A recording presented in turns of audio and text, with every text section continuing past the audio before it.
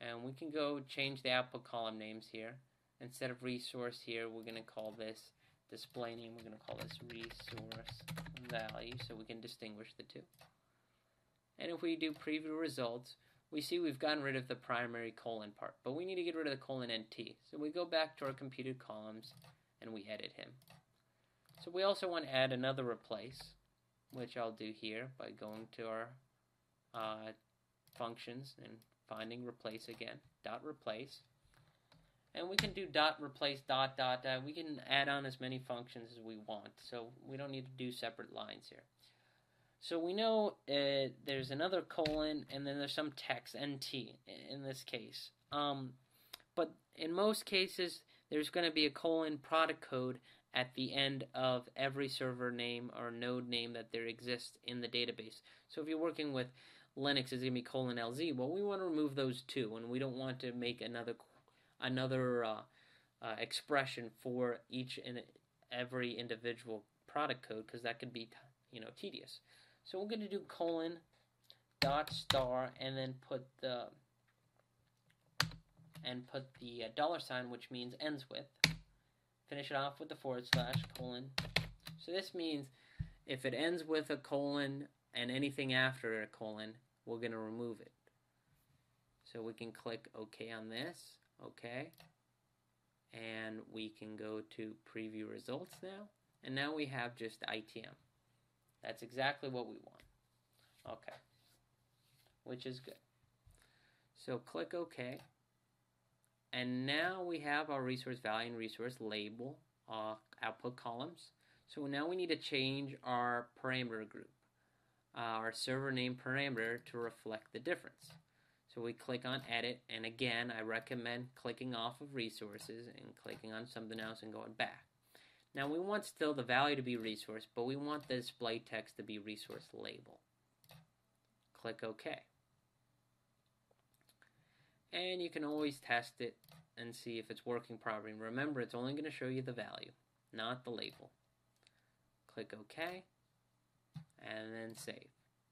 Now, it's not going to be sorted because we still need to change this property here to sort it. We need to make fixed order false, as we did before.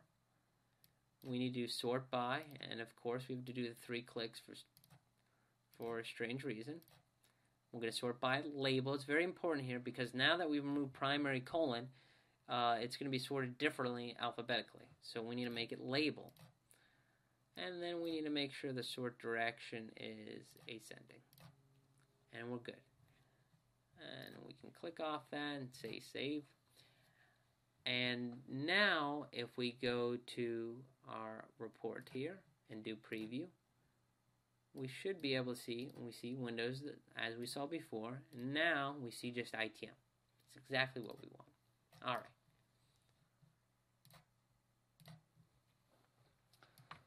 So now all these changes we've made will be changed globally, but we are going to come across a situation in the server name where we can have,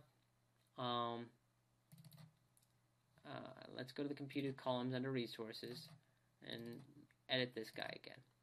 Now, there's going to be a situation where we're going to have different types of agents out there.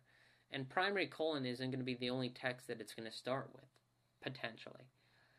Well, we know it's going to start with something colon, right? And colon is never going to be used in the host name, so we can feel safe that as long as the text starts with anything but a colon, and we can do this by putting bracket, and then if you put a caret in the first as the first character in the bracket, it means anything but, and we'll put the colon, close the bracket, and then we'll put a colon afterwards. Okay, so this means that if the string starts with anything but a colon followed by a colon, we're going to replace it with empty string. So primary colon, that will be replaced, but plus anything else colon will be replaced. And the reason why we do anything but a colon is because otherwise it'll remove more characters than we want. And the same goes here. Although we're using dot star here, right, this could be a problem if we weren't going in order. What we should do here is anything but a colon, at the end here, just like before. So bracket, caret, anything but a colon, ending. Alright, so it starts with a colon, it ends with colon, anything but a colon, and that's how we're going to replace it. So we click OK, OK, preview results, and now we have a situation, right? We have a situation where now they're the exact same. So what did we do wrong in the computed columns? Well, what we did wrong is, if we go back toward our old dot star, click OK, OK, we see we have a problem. Primary is now showing only. So what's happening here is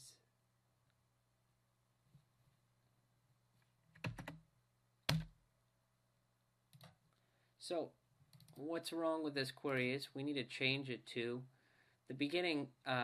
We want to replace anything. It starts with anything but a colon, any amount of times, followed by a colon. And then we want to also replace anything that essentially ends with a colon, followed by anything but a colon. And we click OK, and we preview results, and it's exactly what we expect. We want just the host name. So now we're good for any type of agent, not just the Windows agents. And we click Save. And now all those changes have been taken globally across all the different reports. So we can go verify everything's still working by clicking the Preview tab on our report here and selecting, and we see ITM is still there, exactly as we expect. So now that we have that, say we want to edit the report to select different types of OSs. Instead of just Windows, Unix, and Linux, say we want to select a different agent's data. We want to select Windows Remote Agent as an example. How do we do that? Well, we would have to edit this data set, and we would create a new row, a new result for essentially Windows Remote. But remember, if we change it here, it changes globally. And we might not want to do that. In this case, we won't want to. And that's because if we do so, that means every report will have the option of selecting Windows Remote. But we're only going to edit the queries or the data sets for this one report. So if they were to select on any other report than Windows Remote, it would not work for them. So that's why we want to we can override the inheritance of the library by copying them and putting them locally in the report, which is what we're going to do. So the first thing we're going to do is we're going to copy the data source, OS type, and put it in our report. And then we're going to copy the OS type, and we're also going to need to do resources because the resources are going to pull from a different table, and we're going to copy that and go and paste it in our data sets here. Okay. So now we are done with that. We can save. Click the Save button. Now we've done that, we need to go to our OS type data set, go to the Script tab,